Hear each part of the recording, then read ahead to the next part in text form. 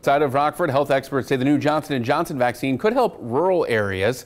13 News reporter Lauren Baker finds out why one Stephenson County health expert says this is a good sign for many small communities.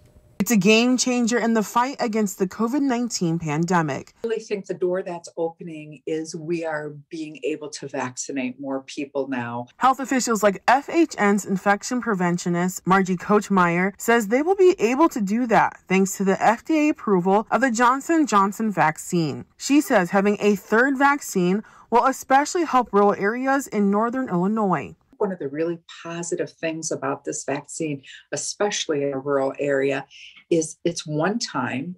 And now instead of taking the time to do a second vaccination, the next time we go out, we're going to do another big group of people and get them vaccinated. Right now, more than 7% of Stephenson County's population is fully vaccinated, which is over the state average of 6%. Orangeville Village President Mike Sheetslog says he hopes this momentum can continue with the new vaccine. I guess my concern is that getting the vaccine out, and maybe with the one shot, it'll help get more people to get their shots, and that everybody needs to get their shot in order to get through this pandemic. Kochmeyer says it's too early to know when this vaccine will reach our area, but she says that doesn't mean you should wait for the vaccine. If you can get one now, you should. I'm not saying one is better than the other. I think just get your vaccine when you can and protect yourself. Because she says protecting yourself will help all of us make it to the finish line in the pandemic. For your 13 Weather Authority, Lauren Baker,